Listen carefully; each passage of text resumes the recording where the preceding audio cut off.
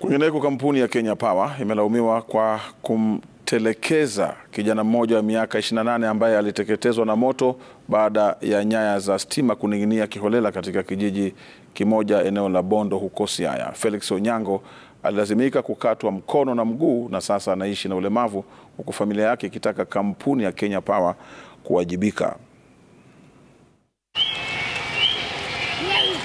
Kaunti ndogo ya Bondo katika kaunti ya Siaya. Boma la familia ya Ogejo, na hapa tunakutana na washiriki wa familia waliojawa na huzuni. Felix anaishi na ulemavu uliosababishwa na kuteketezwa na nyaya za umeme zilizokuwa zikining'inia barabarani alikokuwa akipita. Felix alipata majeraha mabaya katika tukio hilo la Januari mwaka 2021. This is not my life. Yeah, but I'm really trying to get myself to where I was.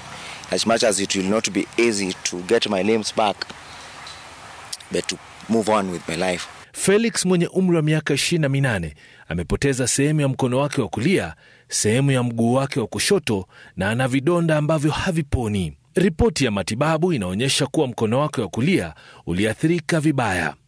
Wakazi wanailaumu Kenya Power kwa tukio hilo. Wakaripoti kwa Power, hawakuwa wamechukua chochote, any action. So I also went to Kampuni and report. Watu wa polisi baadaye wakaenda hapo. Ndio wakaenda wakaambia watu wa Power ati kumbe hiyo kitu is dangerous. Ndio wakaanza kureplace na concrete. Inadaiwa kuwa siku hiyo ambao Felix alipata majeraha, nyaya ya stima ilikuwa ikining'inia karibu na mti wa mwembe.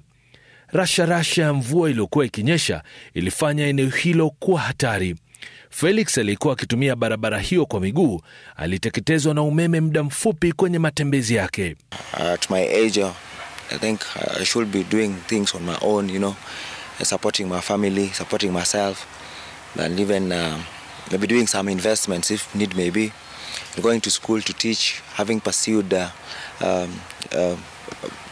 education, I should be working right now. Licha ya kuandika barua ya malalamishi kwa kampuni ya Kenya Power, familia hii imesalia katika majonzi. Kenya Power imetumia muda wa miezi 19 kuandika barua ikidai kuwa inachunguza tukio hilo la Januari.